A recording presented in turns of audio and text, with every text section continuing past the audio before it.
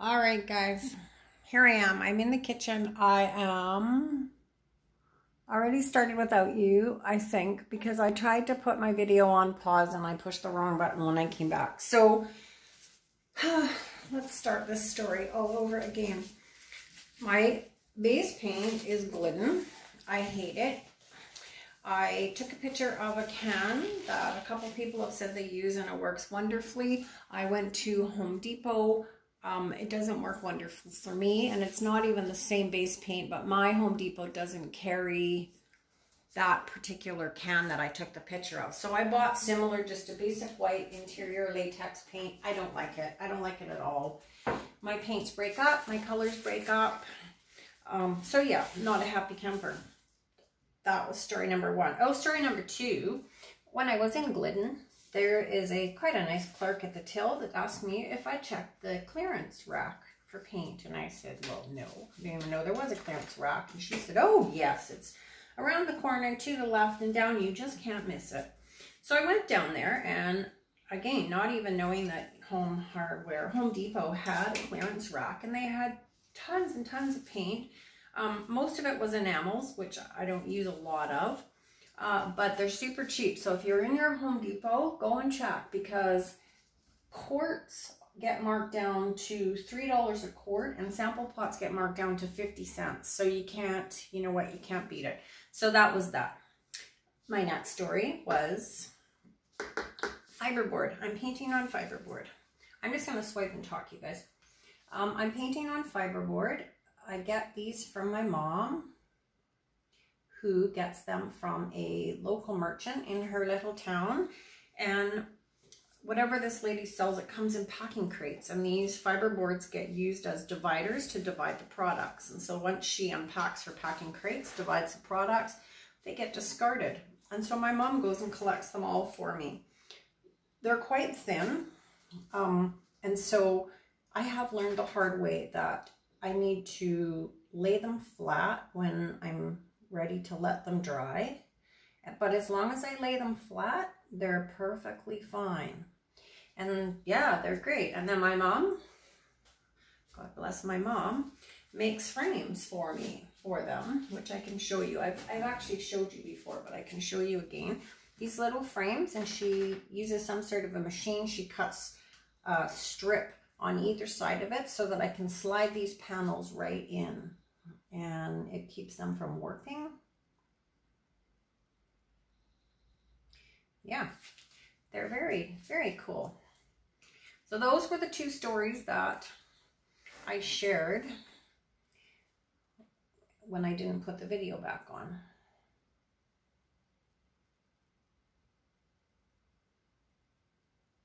So the only other thing I talked about was my base, not my base paint, my cell mix is a bit different too. Because as we all know, the Aussie floeteol is a game changer, but it's also expensive.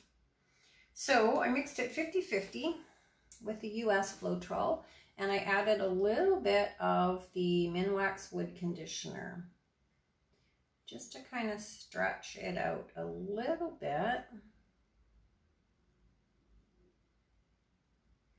I don't know why I'm making all these intricate little curls, because as soon as I spin it, they're going to be gone. But it's fun to play. It's fun to talk. So those were my three stories. Oh, story number 4. It was just like a talkathon, the last picture, you guys. I bought myself a chainsaw.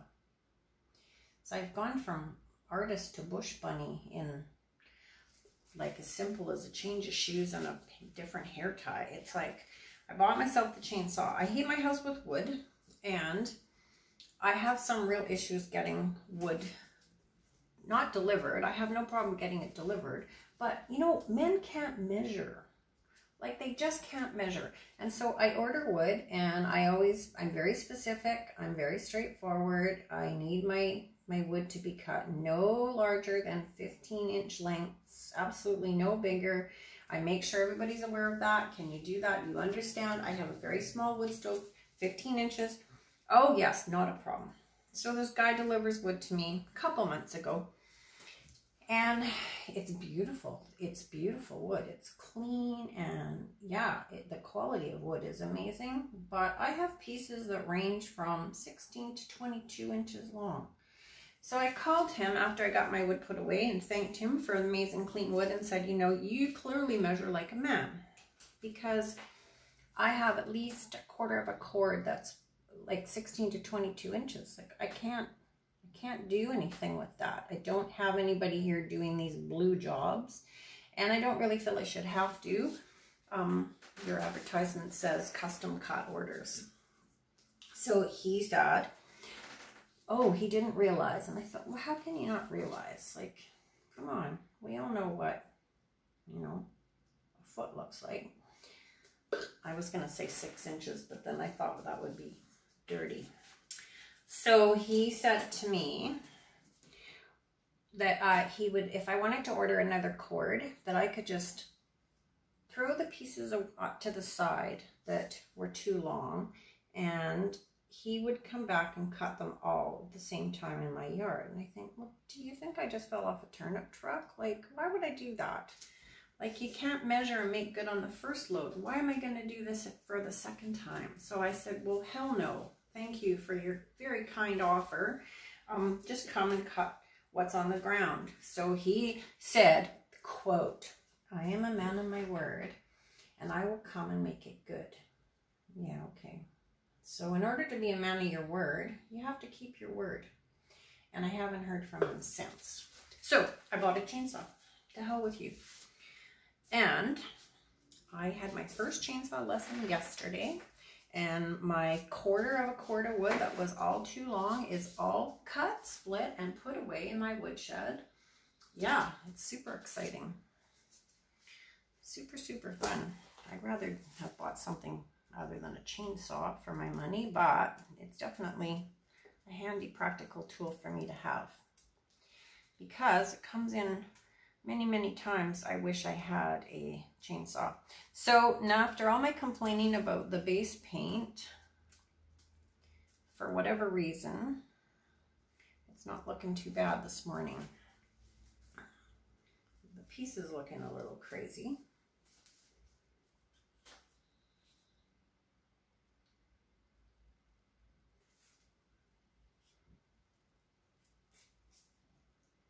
All right, I need to dump a bunch of paint off. So I'm just gonna wiggle things this way and just kind of walk it down.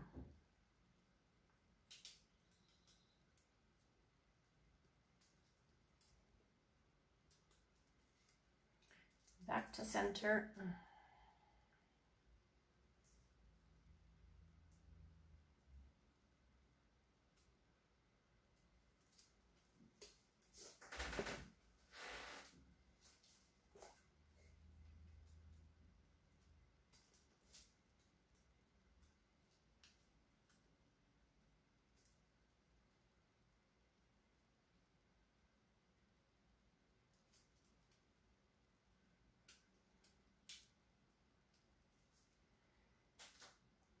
Okay, let's sit and stare at this for a second here.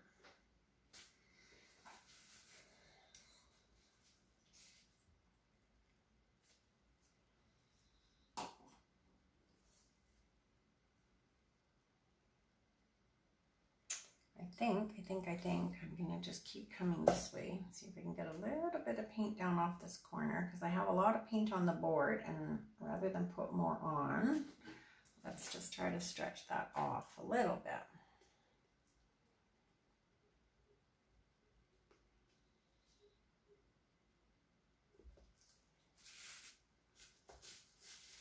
Huh. 1960s calling me home, you guys.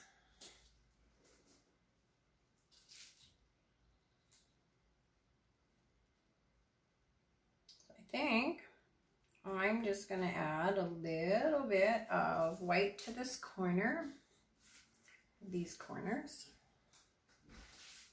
Hang tough, my friends.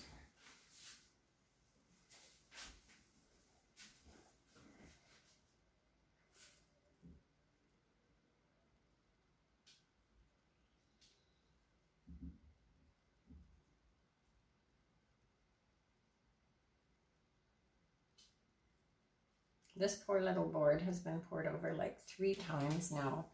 And like I said, it's fiberboard, so it doesn't really take a lot of beating, and it starts turning into sawdust, literally. But it's still okay for now.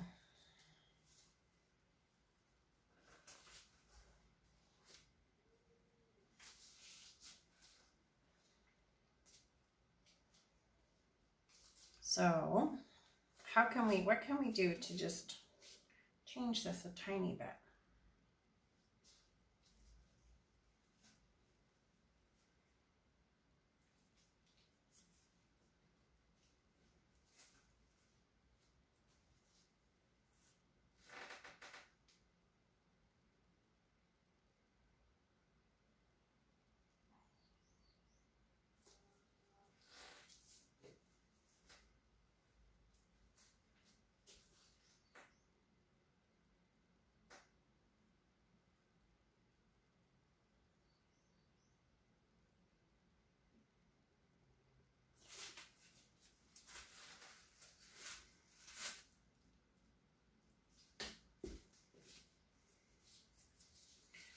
These little spins are just to sort of flatten the paint out. They're not really for any big purpose.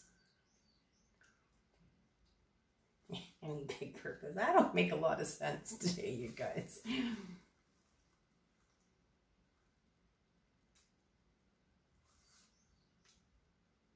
Yeah, well, you know what? We might just leave this right like this. It's a little bit chaotic, a little bit fun. A little spin, just a little one.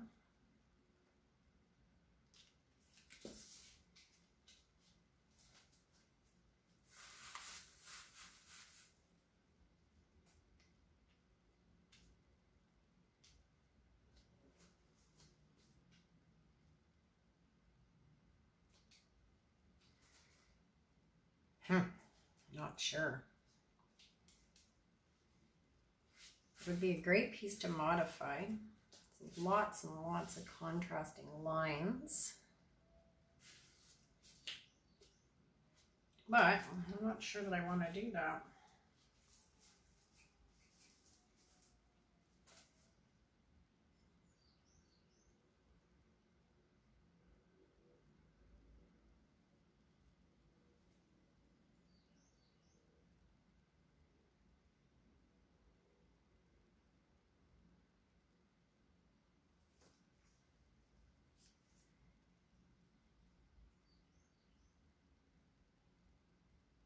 Just taking out this little strand of colored paint right there.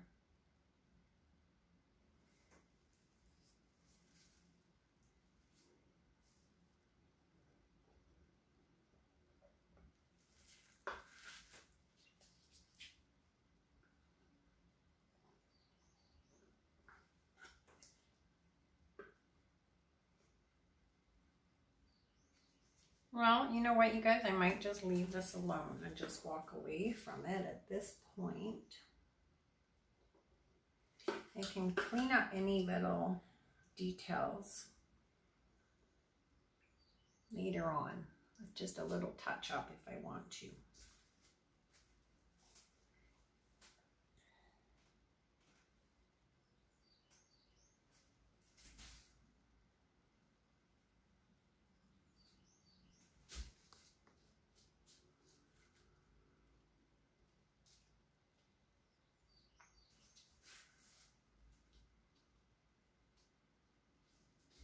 Okay guys, I'm quitting. That was pretty fun actually. I'm gonna bring you down and show you my madness, and then I'm gonna lay this flat or it will be warped and weird for sure. Warped and weird. I still think I'd like to do something in here, but I don't know what to do.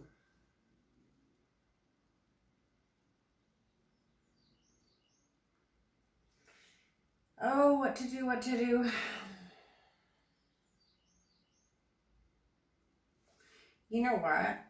Let's modify it. Let's do it. Let's do it. I get a modifying stick.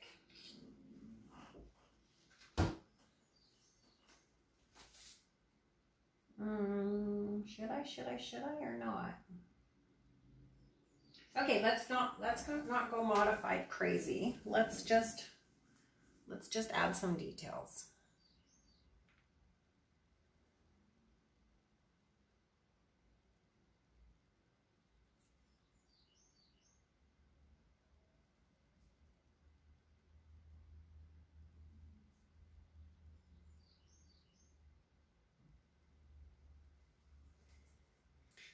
This kind of looks like some sort of a florally type top. So let's go with that.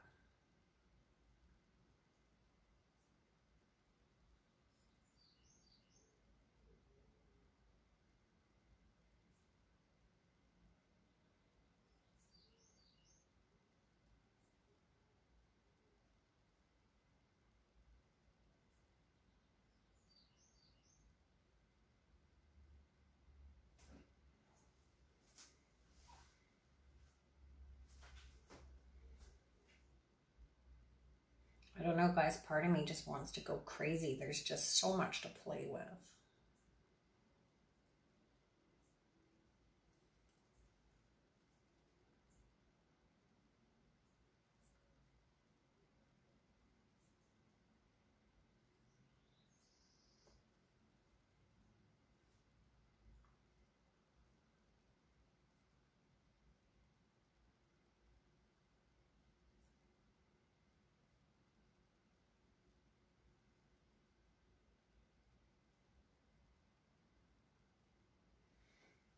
I'm doing it, you guys. Let's do it. Let's go nuts.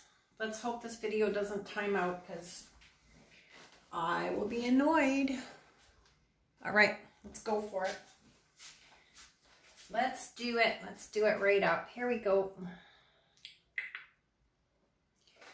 In a clean cloth.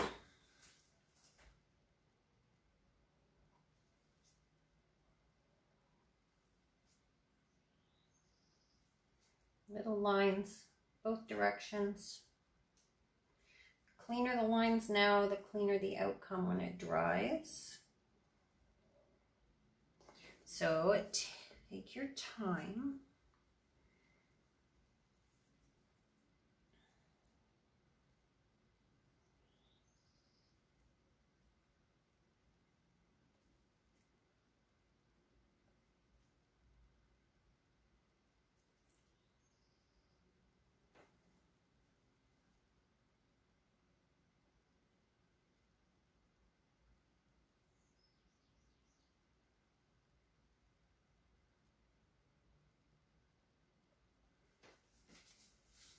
Leave paint on the stick, take paint off. Leaving paint on the stick leaves you these little kind of automatic stamens on your flower. Here, I'll show you. We'll do it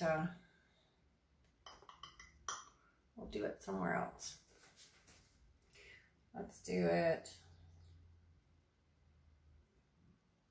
I don't really want to do it here.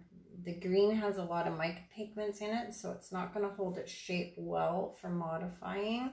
So we're just going to leave that alone and find a line that is more just straight paint. So this one, I think, oh goodness, there goes my hair in the top.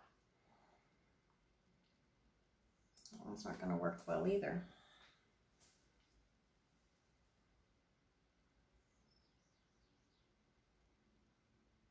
Okay, that one might be all right. I wasn't sure what that was. So, leave the paint on and come back in. Paint on, come back in. Paint on, come back in.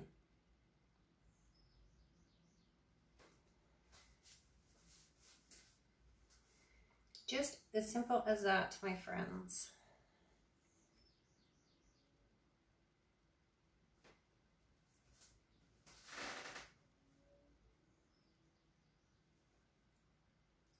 So a few people have asked me anytime I do this whether I put my skewer right to the tile or the board or whatever, and sometimes I do and sometimes I don't. And they're really good questions because it forces me to think about it the next time I do it, because I just kind of do it and I don't really know. Sometimes is the answer. And when I'm doing it now, then I'm concentrating on like, what do I do with it? But yeah, sometimes I do bring it all the way to the bottom. Sometimes I don't.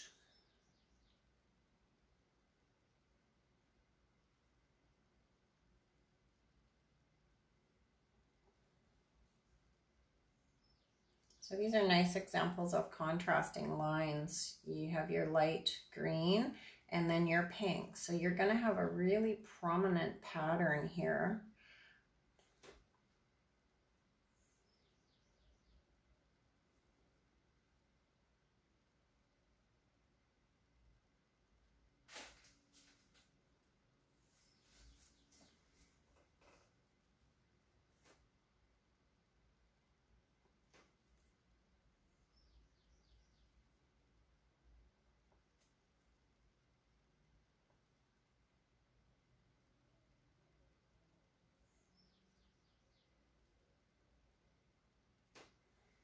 Okay, I could keep going, but I have a sneaking suspicion that we're going to time out. So if you wanted to add some little dots to your piece, you absolutely can. And I use exactly the same paint that I poured with.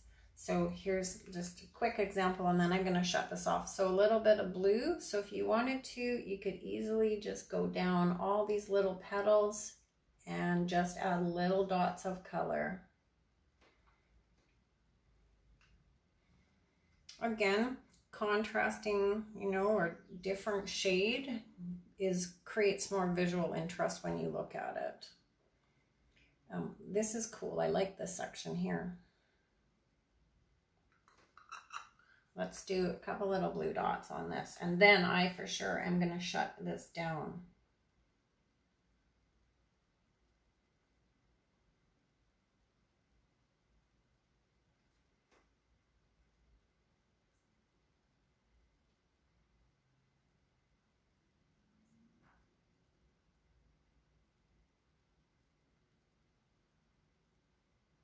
So there we go. Those are dots on the paint. You can add dots on the white.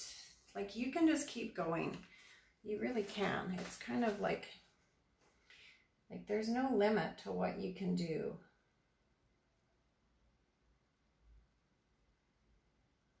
You just have to be brave and do it.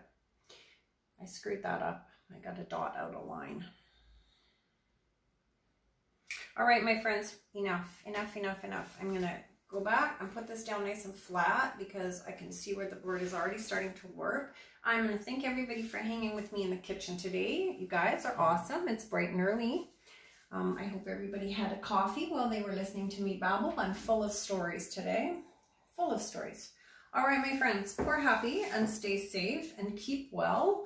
And create and like, share, and subscribe, and join me again in the kitchen. You guys are awesome. Thank you so much for all your support and kindness and love. You guys are amazing. All right, guys, here we go. So there it is. This is the whole exciting piece. This is a long video for me, 23 minutes long. Very long video. There we go. So let's kind of creep in slowly, and then you'll be able to see all these intricate little details. So there's our little dots. There's my blue dot out of alignment. That's no good. That will require a surgical repair. Absolutely it will. And yeah, look at this, contrasting colors. All right, my friends. Thank you again. Bye for now, guys.